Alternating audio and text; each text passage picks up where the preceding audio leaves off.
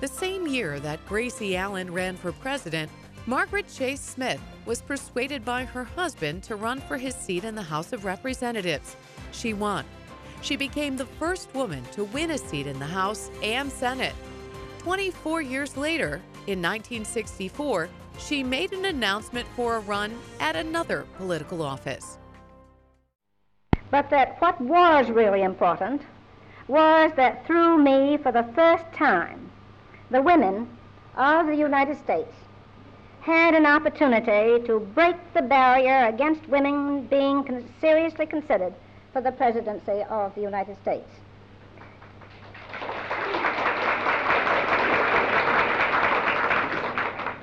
To destroy any political bigotry against women on this score, just as the late John F. Kennedy had broken the political barrier on religion and destroyed once and for all such political bigotry. As gratifying